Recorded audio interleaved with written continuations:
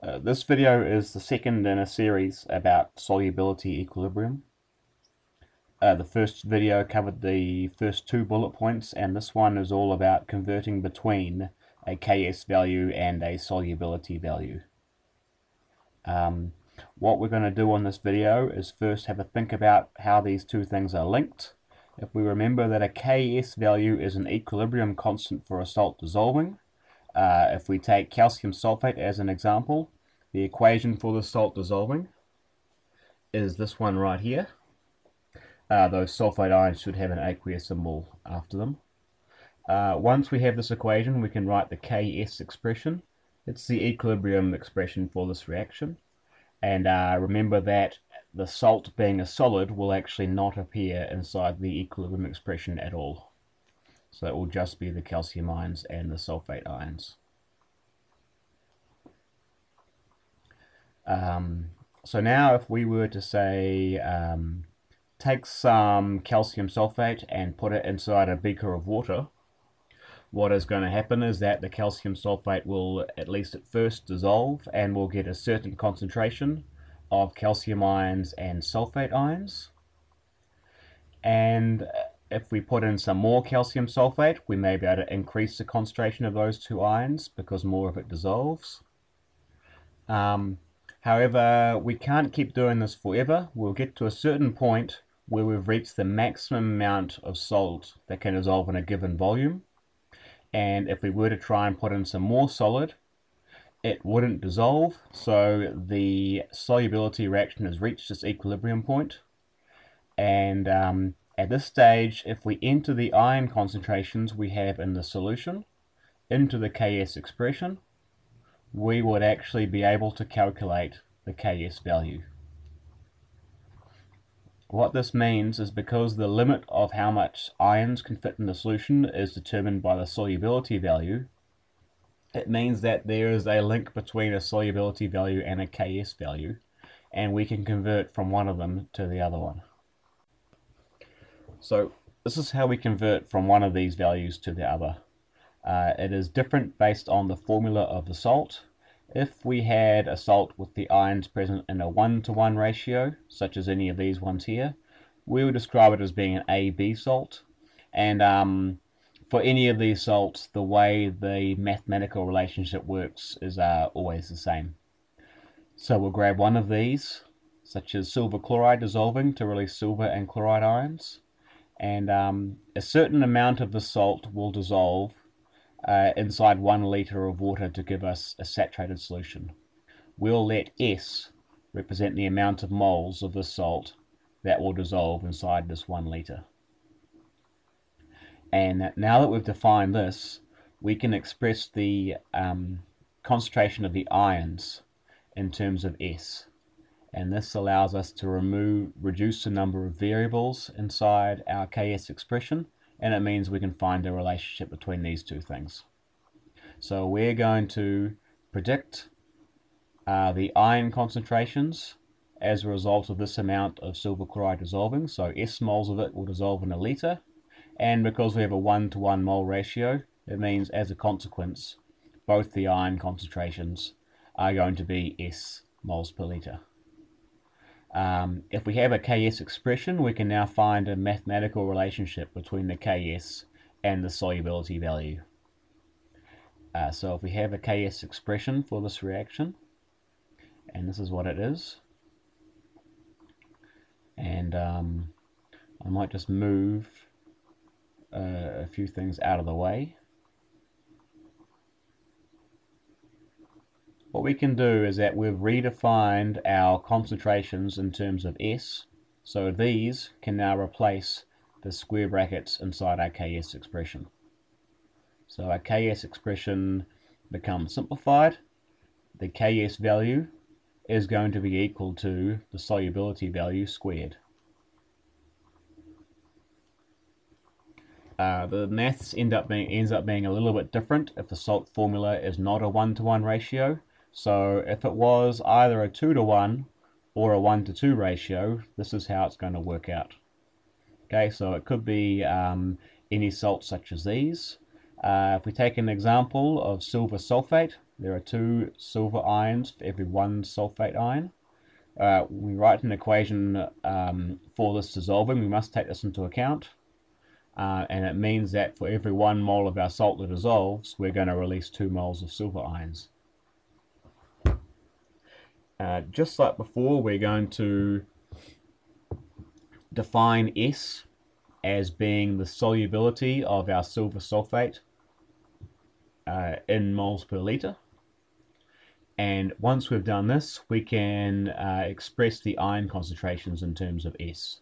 So we will say that when S moles of the salt dissolves in 1 litre, the concentration of the silver ions, because 1 mole of the salt releases 2 moles of silver ions, will be 2 S moles per litre, whereas the concentration of the sulfate ions will just be S moles per litre. And the next thing we need to find the relationship is to have a Ks expression. So we write this, and remember that if we have 2 moles of something, then it must be the concentration of that substance squared inside the Ks expression. And once we have this written, the parts in the square brackets can be substituted by our values in terms of S. So if I just get the stuff that we don't want out of the way, it means that silver ion concentration can be 2 S moles per litre and sulfate ion concentration is S moles per litre. When we do this, we will find that the number 2 ends up appearing twice inside the Ks expression. It is perfectly normal. The squared is still present, so it must be kept there. And this will happen for every one of these calculations, and it's how it's meant to work. It's the only way the numbers stack up properly. If we expand out our brackets and then we simplify, we will find that the Ks value is 4S cubed. So we've got these 2 relationships, and they will work for any AB or any of the other 2 salts. But sometimes we might want to work out the solubility value when we're told the Ks value, in which case we could rearrange the top one by square rooting both sides. And when we do this, we will find a new relationship, which will be the solubility is equal to the square root of the Ks value. For the other example, to rearrange this, we want to make solubility the subject, so we divide both sides by 4. And then to get rid of the cubed, we would cubed root both sides. And the cube root and the power of 3 will cancel each other out. So we're left with our final relationship, which states for these salts, their solubility value is equal to this cubed root of Ks over 4.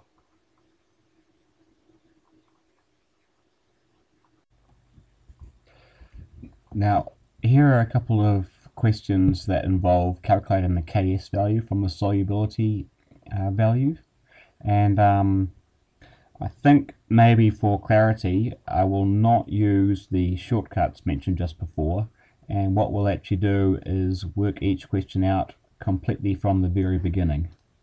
So for the first example, we would have a calcium carbonate equation dissolving in water, and we'll have a Ks expression as well, and we know that this is the solubility of calcium carbonate, which means the calcium ion concentration and the carbonate ion concentrations are both going to be these numbers here. We can substitute these in directly into the Ks expression, and the number we're going to get as a result is going to be the Ks value for the salt. If you notice what we've done right here, we've actually just done Ks is equal to the solubility squared. Similar story with calcium hydroxide, starting from the very beginning. A equation dissolving in a Ks expression. We know that this many moles of the salt dissolves in 1 litre. So we express the ion concentrations as a consequence of this. Now, because 1 mole of the salt will release 2 moles of hydroxide ions, the concentration of hydroxide ions will actually be double the solubility value. If I was to take these numbers and substitute them directly into the brackets, we would end up with this as a Ks expression. And if we solve for the answer at the end, we will have the Ks value. If we look carefully about what's going on here, essentially what we've done is that the Ks value is 4 times solubility cubed. And there's the final answer.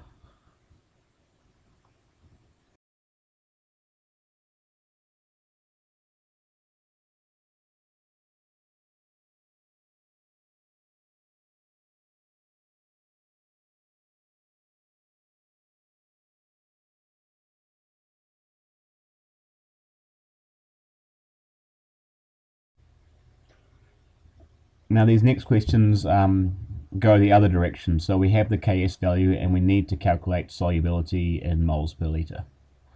We'll start off from the very beginning in each case as well. So we have a solubility reaction and a Ks expression for that reaction. And next thing we'll do is that we'll define solubility as being S. So S is the solubility in moles per litre. This means S moles of the salt dissolve in 1 litre, and as a consequence of that, we can express the ion concentrations in terms of S. We can substitute these in directly into the Ks expression, and we end up getting Ks being equal to S squared. We know the Ks value and we must solve for S, so we rearrange to make it the subject. The Ks value is given to us, so we just enter it into the equation. And the number we get as a result is going to be the solubility of the salt in moles per litre.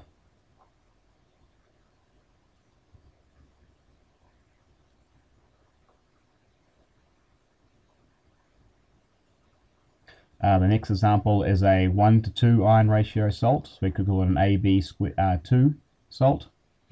We have an equilibrium expression for it dissolving, and we're going to have a Ks expression as well. And just like before, we're going to define S as being equal to the solubility of the salt in moles per litre. And then based on that, we can predict that the magnesium ion concentration will be this, and the hydroxide ion concentration will be this, because 2 moles of it is released. We substitute these numbers directly into the square brackets, and we end up getting Ks is equal to this.